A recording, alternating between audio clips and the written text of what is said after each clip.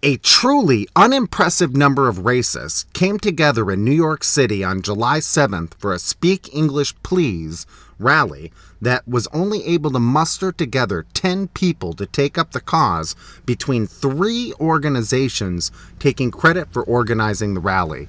2 organizers from Unite the Right 2, Kat Snyder and Al Stankard, were seen at the event. The main organizer, Jovi Val, a so-called modern patriot, was made famous last year after having his face decorated by a broken beer bottle by someone who didn't take kindly to his MAGA hat.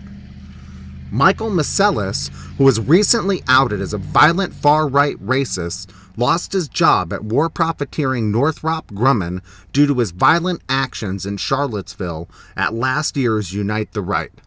Keep up the good work outing these fascists. Let them find no rest and no safe haven.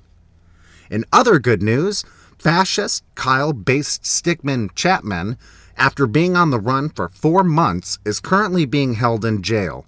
Again. And is being charged with assault with a deadly weapon after he instigated a fight and attacked a man with a bar stool in a Texas bar after an alt-right rally last year. I hope you enjoy prison, Chapman. It's more than you deserve. Ending this news flash on a positive note, the feds have dropped the remaining 39 charges against J20 Inauguration Day protesters.